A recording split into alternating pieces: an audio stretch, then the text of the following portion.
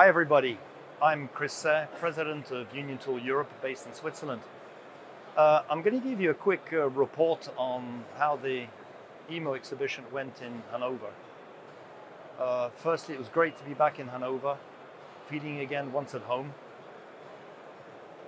As every EMO exhibition, the week started off quietly on Monday, warmed up, however, quickly to peak out about the middle of the week towards Wednesday, Thursday time, and then cooled off towards the end of the week. I would say that the show was extremely busy, exciting, and of course the ideal platform to show off and launch many of our innovative and original new technologies for the very first time. After a very satisfactory 6 months this year, 2023, we've all noticed a drop-off in the business in third quarter, and we anticipate probably a quite uncertain fourth quarter of 2023. Despite the uncertain times ahead of us due to the economy, the inflation, electricity and fuel costs, we are planning to continue to grow our business in 2024, following the launch at EMO with some very innovative new tools. Just to give you an example, some of the tools we've launched this year at the show. We are extremely proud to add a new series to our solid carbide milling tools. These are our flagship lineup of end mills that Union Tool developed back in 2012. And now with a multi-flute roughing tool up to diameter 6. We've launched a new 3mm V-series range of products. We have 7 series in our family. These are offered with our most popular coatings, H4 shank diameter tolerances, very tight tool rod tolerances down to around 6 microns, multiple choice of geometries, and even a CBN version will be launched in the coming weeks.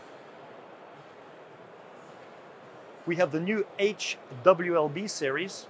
That is the first tool from Union Tool to be coated with our latest HWM coating, developed for the milling of materials in the range of 50 to 60 HRC, offering excellent surface finish, higher precision, and of course tool life.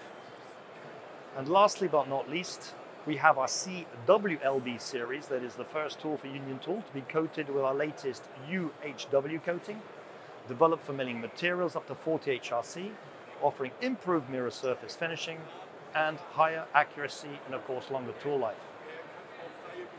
We have been supported this week by 3 of our Japanese colleagues from both headquarters and from the factory.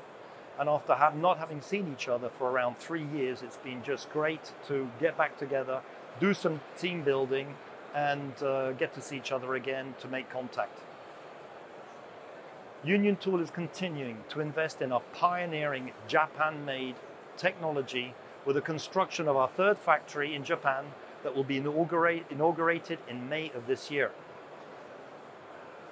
We are extremely proud also to have been given the opportunity to be a technical sponsor for a Swiss company called SP80 that is planning on breaking the world sailing speed record.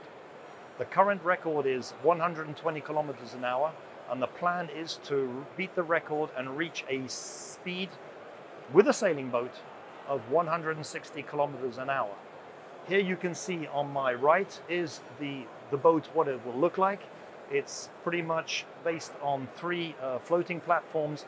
It'll be powered by a kite, and the world record will take place next year in south of France towards the summer of 2024.